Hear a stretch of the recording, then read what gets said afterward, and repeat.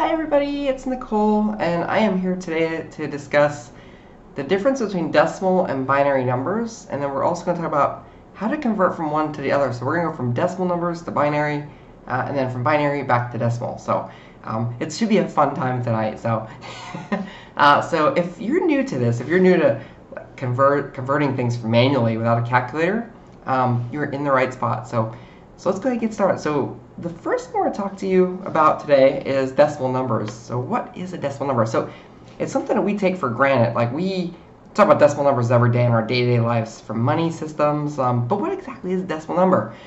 So you'll hear people say decimal base 10. And what they're referring to is the fact that each digit of a decimal number can represent the values 0 through 9. So since there's 10 possible values, we call it base 10, also known as radix, R-A-D-I-X. In fact, I'll put that up here so you guys have it. So radix. So let's see, radix. You might hear it called this, radix, just like that. That's like the other term, radix. Radix. I don't know. Maybe I might be pronouncing that wrong, but so either way, it's a base 10 system. Then we have a position, so the positional value. So we're going to look at this here in a minute, but if we look at for an example, 390. I'll just put these up here, like something like this, right? If I was to look at these numbers, each of these is the digit, and these are the positions. So this is the hundreds position. So in a decimal 10 number, hundreds. I'll see if I can write this up here. Here we have tens and ones, right? So, but where does this actually come from? And this is something that we really don't think about very much. Like, where does this actually come from? Well, it comes from the fact that if we look at, I'm just going to do it this way. So let's just clear that for a sec. If we look at this number, 390. So I'm gonna write it up here a little bit bigger. So we're gonna say 3. I'll put 9 over here, and this is 0. What we actually have here is something like this. So now I'm going to start on the rightmost position. So we always read from left to right because we would say 390, right? So we always read from left to right. This position over here, this digit over here, is actually worth, so we're going to say base 10 to the power of 0. And anyway, that is familiar with exponents knows that anything to an exponent of 0 is 1. So this gives us a value of 1. In this position, we have base 10 to the power of 1 right here, which gives us 10. So you guys can see where we're going with this, right? Then we have 10 to the power of 2 over here, which gives us 100. So essentially, in a base 10 system, easy way to remember is the exponent is the number 0. So in this case, you have an exponent of 2, so that gives us 2 zeros. Here we have 1, we have 1 0. Here we have no zeros, right? So that's the easiest way to think of this. So now this is where the magic comes in, right? So then what we do is we take the 100, we're going to multiply it by the actual digit. So in this case, 100 times 3 gives us our value. I'll say V for value, which is 300. So we're going to say 300. So this is worth 300. Over here, we have 10. So we're going to say 10 times 9. And our value becomes 90. Just like that right there. And then finally, we have 1 times 0. And anything times 0 is going to be 0. So now what do? So we add these together. We just sum all these together, just like this, which gives us our 390. 390. And we're gonna write this as in subscript format, which is, so there's two formats we can write a decimal number in. We could say 390 and then base 10. And this is called subscript format. So subscript like this. And the other way to do it is, I don't know if this was that common, but you could do what's called programming literal prefix. And it's going to look something like this, like 0, D for decimal, and then the number 390. So yeah, I prefer this way myself. I like, but it's very important that we actually put the prefix, because if we just put the numbers 390, we don't really know what we're talking about. It could be hex, could be could be binary coded decimal for all we know. So we don't know. So it's very important. If there's anything to take away from today, from what we're talking about here, it's that whenever you're annotating something, it's very important that you actually properly annotate your digits. If we usually generally, if I don't see a subscript or any type of prefix, I assume decimal. And there are some things in some of the other tutorials that I'm going to go through with you guys that you can look for to kind of rule out what system you have. So just know that there are ways to tell it apart. So that is decimal. All right, so on to binary. So all right, so now we're going to talk about binary. So a binary number is a value. It's a number that only has two possibilities, which is why it's called binary, right? So it could be a 1 or a 0, or true and false, yes, no. Think of it like yes and no, right? So it is one of the simplest number systems that currently that we know about, right? So currently. And in fact, I often joke, I usually say that computers are, we always say computers are smart, we have smartphones, but in reality, they're not that smart. They only know ones and zeros, right? So that's it. Now, there is one really important thing that we have to talk about with binary numbers, and that is the ordering of the binary numbers matters, right? So we have what's called most to least and least to most format. Now, some of the other tutorials I'm going to go through a little bit later on, we'll go deeper into this, but basically what we mean is if we were to look at it's basically a scale. So if we were to look at a binary number, we have our least significant bit side and our most significant bit side. It's the scale like the low to the high, or the high to the low, essentially, if you will. So in fact, let's go through an example. So what we're going to do here is we're going to jump into the next. We're going to do a conversion here. So what we're going to do is we're going to just to show this in action. So we know that in a binary number, it's a number that consists of two possible states, a 1 and a 0. So a bunch of ones and zeros, essentially, right? Ons and offs. So what we're going to do is we're going to say over here, for this example, I'm going to say this is the least significant bit side over here. Let me just turn this on over here. There we go. Okay, so we're going to say that this over here is the least significant bit side. So LSB is what we're going to call this over here. And then over on the left, we're going to call this the most significant bit side. Now, why is that? Well, the reason for it is because, now again, because this is a binary system, our base is 2. So the base is going to be 2 in this binary system. And just like we did with decimal numbers, we're going to start with power of 0. So in this case, 2 to the power of 0 to the exponent of 0. For those of you who remember from the last example, that's going to give us 1. So we got 1 right there. 2 to the power 1 is going to give us 2. So we got 2 over here. 2 to the power of 2 is going to give us 4.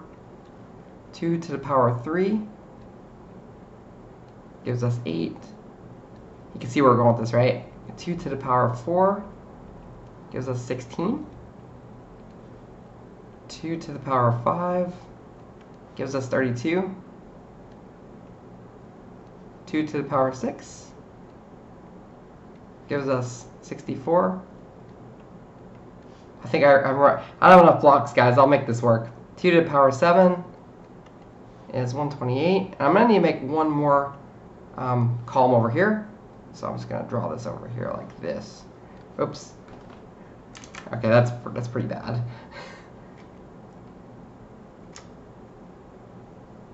That's a little bit better. Okay, you guys get the idea. Let's see if we can draw this out. Just like that. Sorry, guys, I totally ran out of spot. All right, so the next one's going to be 2 to the 8th power, which is 256.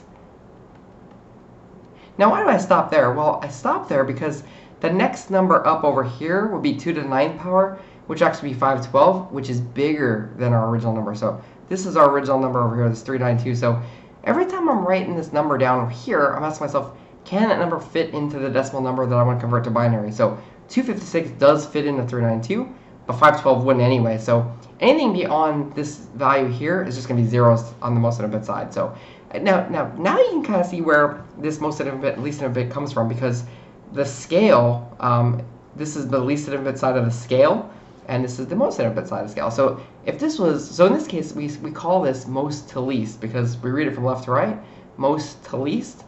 If we were to say that this was least to most, the scale would be reversed. Oops. So the scale would be completely reversed. So if this was 1 here, 2, 4, 8, 16, 32, 64, 128, 256, then we'd say that that's least to most. And changing the order matters, because if we change the order, we get a totally different value. So it's very, very important that we get this right. Now for this case, we're going to leave this in most to least format. Okay, so now what I'm going to do is I'm going to start on the most infinite side over here, and I'm going to ask myself, can this number fit into 392? And if it can, we're going to put, let's see here. So what we'll do is I'm going to change the color here so we can see this a little better. So I say, okay, 256 does fit into 392, so I'm going to say a 1 here. And then I'm going to come over here, I'm going to do a little bit of math here, public math. So we're going to take 392, which is our starting value, and then we're going to subtract 256 from that number, just like this. And that is going to give us, it's going to give us 6, 3, 136. All right, so 136. So I got 136. That's my new number, right? That's my new number. Now I'm going to move to the right. I'm going to say, can 128 fit into 136? And it can, right? So if it can, I'm going to put a 1 here. So in this case, I'm going to put a 1 here. And now I'm going to subtract 128 from this number, just like this. 16. Let's see. That's going to give us 8. It is late in the day, guys. I've been working today, so I'm a little tired. All right, so next number, 64. Can 64 go into 8? That's our leftover value. The answer is no, it cannot. It's way too big, so we're going to put a 0 here. 32 also cannot go into 8, so we're going to 0 this number out here. 16 is too big, and 8 does go into itself, so we're going to put a 1 here. I subtract 8 from itself, and I am left with 0. And then the rest of these are just going to be 0, because 4 cannot go into 0, 2 cannot go into 0, and 1 cannot go into 0. So we are left with our binary number. So what we would do is we would write this like this. We would either say 1 1 0 0 0 1 0 0 with a subscript of 2, which is that's the way I like to do it. Or you could also do it like this, and you'll see this in calculators. You'll see a 0, a B like this, and you'll see the number. So 1 1 0 0 1 0 0 0, something like that. So either one. Very important that you do this, especially when dealing with small binary numbers. The smaller the number, like if you had a binary number of like 101 and you didn't put the prefix, that could be 101 for all we know. It could be 101 in hex. It could be so this is where things get tricky. So always important to actually annotate. And another thing I usually tell people, I usually tell my students this all the time, is try to make sure that the subscript, if you're going to use that format, that you don't write this number too big. Like sometimes it can get a little bit, it can start to look like the actual like an actual decimal number. So I usually try to write it a little bit smaller. I'm doing the best I can with this little stylus that I have here, which is why it looks like this. So, all right, so that's one way to do it. All right, so that is what we call the subtraction method that we just did there. So that is the subtraction method. But now what other ways do we have to do this kind of stuff? Well, let's look at another way. So another way to do this is we can actually use the division method. And some people actually like this. So this would be if we're going to do, so in this case we're going to do decimal number to binary. So we're going decimal to binary. Very important to know that. Right? And then this is what we call the division method. All right, now prepare yourself, because it's not bad. Some people really like this method. Some people, it's a love-hate relationship with it. So we're going to use the same exact number, and we're going to prove that we got it right. So what I'm going to do is I'm going to start my number. So 392 is what we just did. Base 10, that's what we had before. So what I'm going to do is I'm going to start over here, because there's going to be a lot of math involved here. So 392, and we're going to divide this by 2, because we're going to binary. So because we're going to binary, we divide by 2. And there's an easy trick here, and that is, if you're starting with an even number, you're going to have a remainder of 0. If it's an odd number that you're starting with, you're going to have a remainder of 1. So this is very easy. So 392, so 392 divided by, so we'll divide that by 2. And that's going to give us 1. Now this does get easier as you go. So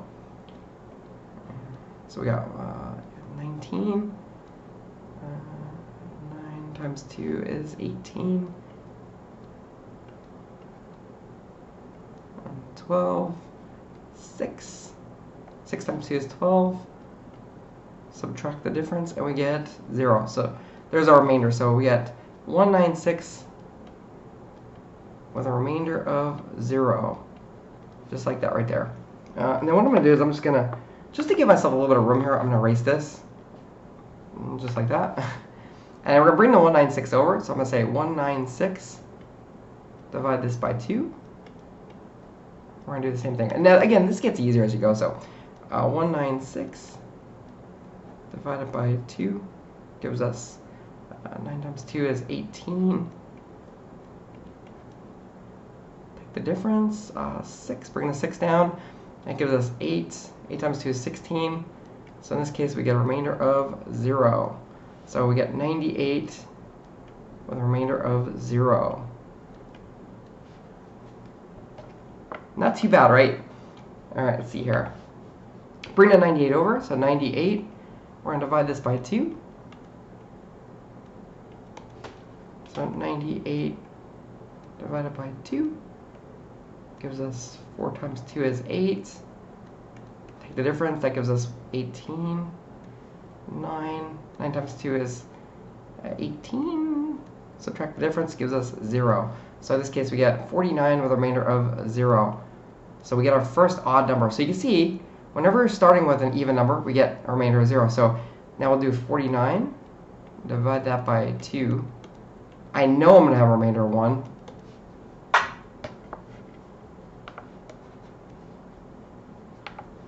So 49. Divide that by 2. 2 times 2 is 4. Bring the 9 down. We get 4 times 2 is 8.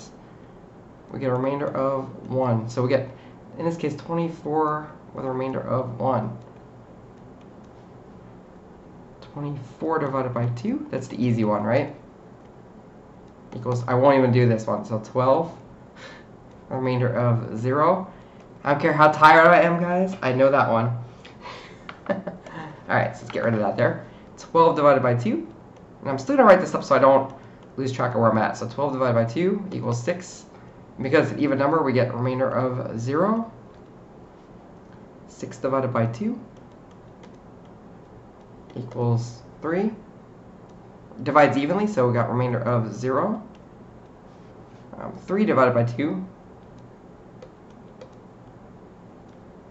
equals 1 with a remainder of 1. And then the last one is going to be 1 divided by 2. And that can't do that. So 2 doesn't go into 1, so we're going to put a 0 here. And we have a remainder of 1. And then what we're going to do is we're going to read this from the bottom up. So what I do is I'll read this from bottom up. Let me see if I can draw this arrow here. Okay, it's not the best arrow. Oh, alright, you guys get the idea. Alright, let's try this again. I'm OCD, guys. I'm OCD.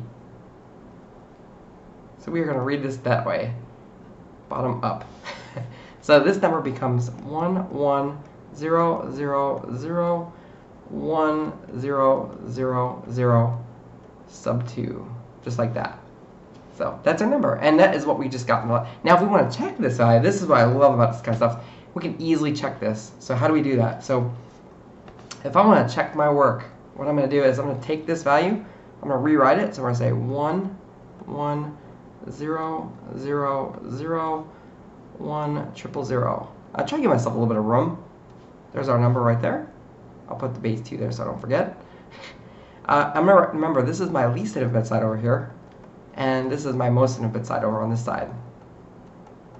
So this is going to be 1, 2, and basically this scale is easy to remember. It just doubles. That's the easiest way to remember this. 16, 32. Remember, this is the scale we wrote before. 64, 128, and then 256.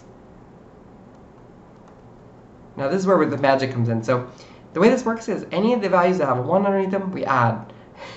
And you can think of it just like we saw before. So if we have our values, so if this is just like we did before, anything with 0 in it is going to give us 0. So the easiest way to remember this when you're adding this up to check your number, just add the ones that have 1 underneath them. So in this case, I'm going to add 256 plus the 128 and plus the 8. And when we do that, we should get the same thing as we started with. So in this case, we get 16, 22. So we got 22 there. Bring the 2 over. That gives us 9 and 3. So there's our 3, 9, 2. Like magic. So how cool is that? So that is the basics of conversion. So the one takeaway from all this whole tutorial, that what we just did here, is whenever you're doing conversions, it doesn't matter if you're going from decimal to hex, decimal to octal, which we're going to cover that later. No matter what the format is, the easiest way to do it is take it down to binary, because you can convert anything from binary. Binary is the simplest form. So I hope you guys learned a lot.